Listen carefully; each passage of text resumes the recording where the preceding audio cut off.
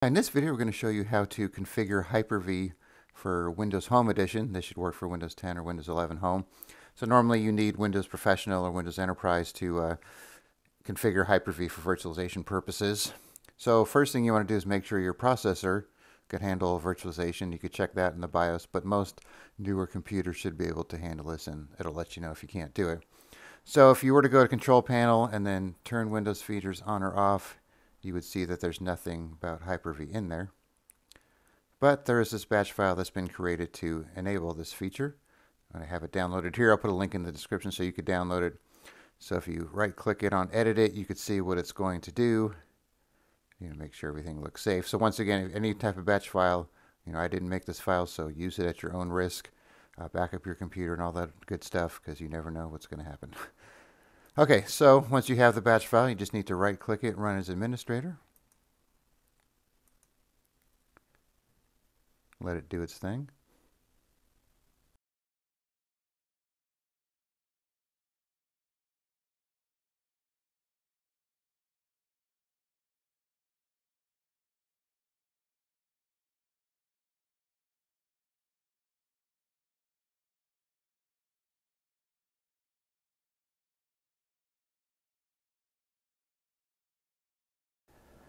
Okay, so as you can see, there was quite a process. It installed a lot of things and it took a few minutes.